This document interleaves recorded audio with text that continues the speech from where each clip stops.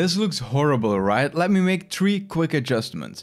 1, 2, 3. Now this looks much better, right? And from here we have a few choices. We can choose this look, we can choose this look, we can choose this look. Let me take you through this whole process of improving your webcam quality in the video nerd style, which means step by step. What's up everyone, the video nerd here and welcome back to the channel. Before beginning, I want to remind you of the fact that I stream every Monday, Wednesday and Friday on Twitch. My link is in the description and I would greatly appreciate it if you would give me a follow and then be there for one of my next streams. You can ask questions about streaming, I'm showing things that I'm talking about in future videos, and I also play some games sometimes with the community. So yeah, if you're interested in that, my link is in the description. You can give me a follow and then I'll see you on the next stream. If you're trying to improve your webcam quality, then maybe you're also on the lookout for a new webcam border or even a complete streaming pack. And our sponsor of today, which is TV, can definitely help you with that. They have over 200 completely animated graphic packs which include audio, animated screens, alerts, great looking stinger transitions and much more. My favorite pack by far is the dark mode series. This one looks clean, it's professional, it's very polished and I just love the overall design and animations. For all packs on the website there's a preview tool which you can use to see how things would look on your stream by triggering alerts,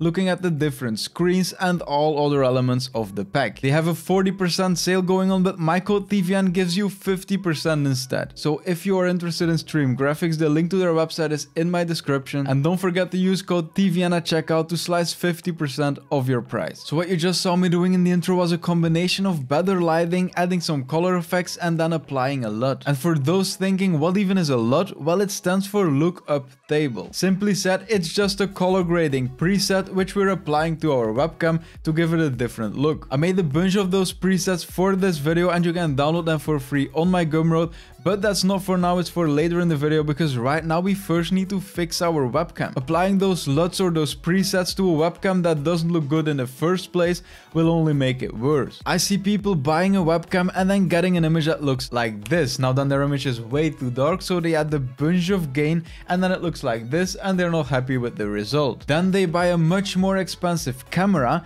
and that image looks just the same. I mean, this image right here is filmed with a really expensive DSLR and it looks pretty horrible, right? The only problem we have right here is the lights. Now let's reduce all that gain that I added before to show this example. So this is the basic image, right? It's too dark. But now let me add one light and right now it looks kind of good. So the difference between low light and then adding gain, which was this, and then the same footage without the extra gain but with lights, which is this. Now that's a big difference, right? So instead of investing in an expensive camera or an RGB keyboard, most people should just buy 1 or 2 cheap softboxes. They make a world of a difference, and if you can't afford that, no problem, then just look for something else in your house that can light up your face. Even if it's a desk lamp or something in your living room which has a lamp, just put it behind your camera, aim it at your face, and it will be better than without any lights pointing towards you. But of course, getting some cheap softboxes is the best solution. I will look for some good deals on Amazon with the different price ranges and I will put them in the description because lighting is really important. So if you don't have extra lights and you're a streamer, please check them out and see if you can afford them. By the way, this is also a great solution. This is an LED light that I got like 5 years ago for 25 or 30 bucks. I will also put some options for this in the description. Oh yeah, there's also a free solution which is daylight, but I don't really like daylight, not sure about you. I completely forgot about that, but feel free to install your desk in front of your window and stream during the daytime. Okay, and no one's gonna do that. So getting good lighting obviously is a first step. I think that's clear by now. But once you've upgraded your lights or you know you're going to, you might be looking into upgrading your webcam. Now I'm not going into detail on webcams and DSLRs in this video, but there definitely are a lot of good options in all price ranges for both webcams and DSLR combos. So I will put some options in the description and I will make a list. I'm using this switch as a cam link and which allows me to connect my camera to my computer through an HDMI cable. That way I can stream using my DSLR, which gives amazing quality. But if you're going to spend money on upgrading your stream, then keep in mind first a better microphone, then some softboxes or LED panels, and then a better webcam. Now the next step for making your webcam look better is fixing the brightness, then adding some contrast, and then increasing the saturation. And we can do this in both OBS Studio and Streamlabs OBS. I will use Streamlabs OBS since that's what most of my viewers are using. I quickly made an empty scene right here, so I can just click on the plus icon, then video capture device, and then add my webcam. So I hope it will work. There we go. Let's right click it, transform, fit to screen, so we can clearly see what's happening. Now click on your webcam, then right click it, go to filters, click on the plus icon, and then choose color correction filter. Now click on done, and here we can do a bunch of stuff. Now please do not copy my settings exactly, because this is different for everyone. We are fixing how our webcam looks, how our lights are looking, increasing brightness, removing it, adding color, removing color, stuff like that, so it's different for everyone. I'm going over this whole process step by step, but please do not copy my sliders. Do things for your own till it looks good on your screen. Now let's move this window right over here so we can see everything clearly, and the first thing you should change is the brightness. Now most of the time I increase the brightness a bit right here, not because this image needs more brightness, because it's actually too bright already, but because adding brightness, as you see when I do it too much, gives it this kind of overlay, this kind of washed out look. So as you see, when I increase the brightness a bit, like something like this, and then I reduce the gamma, which is like clearly how much exposure there is. So if I reduce this a bit, you will see that this look is much different from before. Let me disable this effect, and now let me enable it.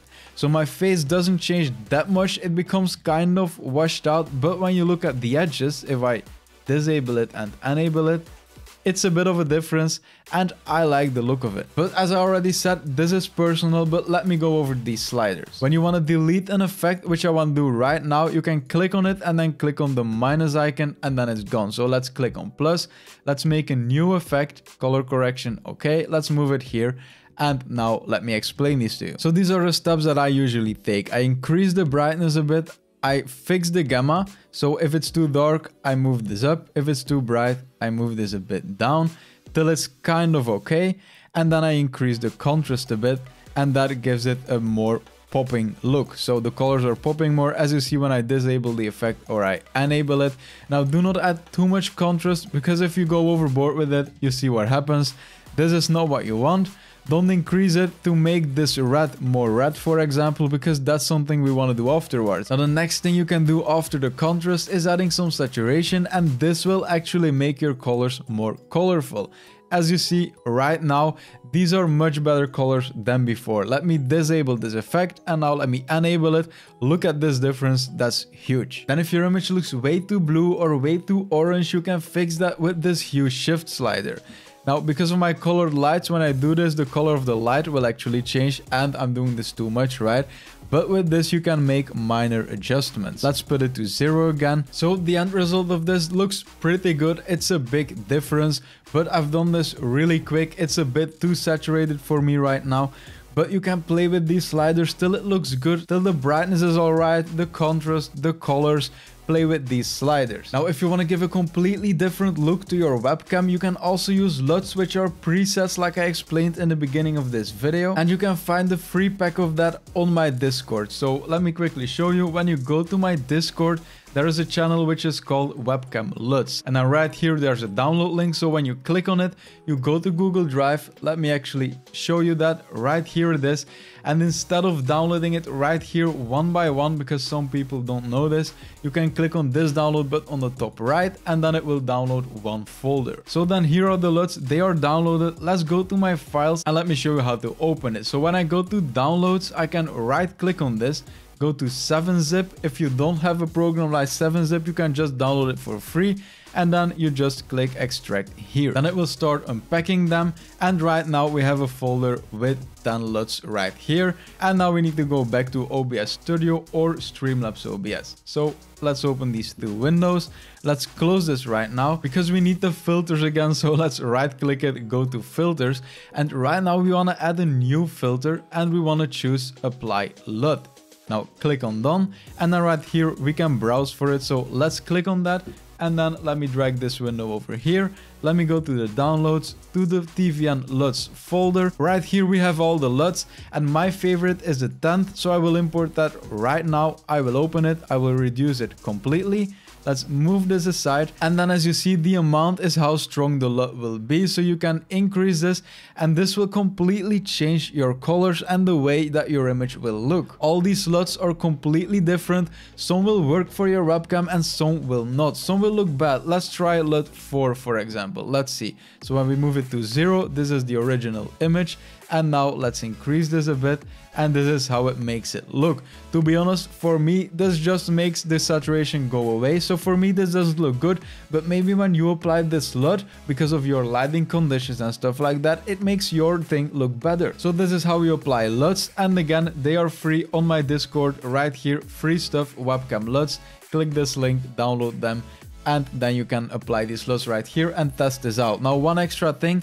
When you use these LUTs, the best thing is to remove the color correction, then apply a LUT first and get some basic look that you want, and then add a new color correction and then start editing from there. The reason for this is that a LUT will completely change the way your colors look. So if you are increasing your saturation and changing the look of your colors and stuff like that, and then you add a LUT on top of that, it can look completely wrong. So it's better to take your standard colors, apply a LUT, take a look that you like, and then fine-tune with another color correction filter. If you have any questions about all this or in general about streaming, I stream every Monday, Wednesday and Friday on Twitch. So you can come in the stream, ask a question, we will talk about it. People in the chat are also really supportive. I'm loving my community that I'm building on Twitch. So if you want to join me on Twitch, be there for some fun streams or for some information. Doesn't matter. The link to my Twitch channel is in the description. You can give me a follow and then you will get notified the next time I go live. If you made it this far into the video, then please give a like to this video because it really helps me to rank higher in the algorithm, and placing a comment is even 2 times better. So I would really appreciate it. Thanks a lot for watching, and I hope to see you in my next video or on my stream. Have a nice day.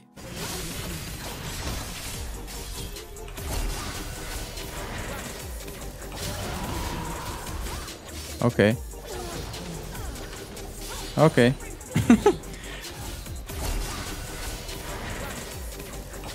When she's fat is so funny, man.